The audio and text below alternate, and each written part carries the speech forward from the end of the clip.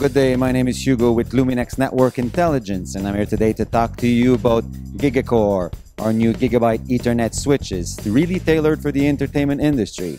By tailored industry, we really mean, simplifying the experience as much as we can. As most of you know, there's a lot of audio protocols being discussed right now in the market for audio distribution. AVB, QSE LAN, Dante, and a bunch of other IP-based audio distribution solution.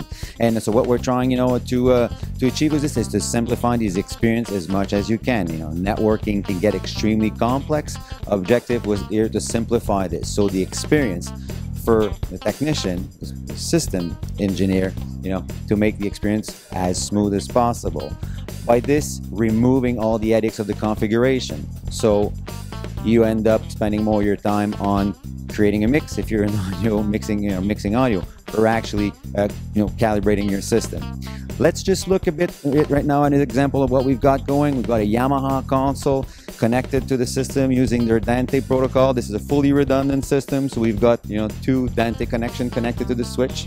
I'll actually be running a bit of audio in the background. Let's do that.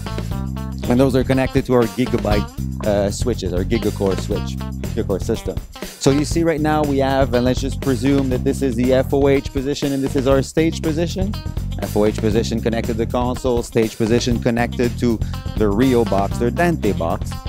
And we have between the stage and FOH two links, our redundant links. So one thing we do quite easily by connecting two links between the two boxes and assigning those two ports to our inter-switch link, they automatically become fully redundant.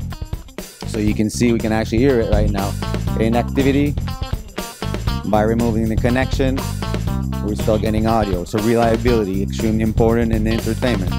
Another simple thing has to do with isolating the different protocols, or in this case, even the two protocols, a primary and secondary connection from the Dante CL console in this case. How we do this? We do this with another very simple way of simply assigning an actual port into a group, and a second this is assigned, and this is done with front control.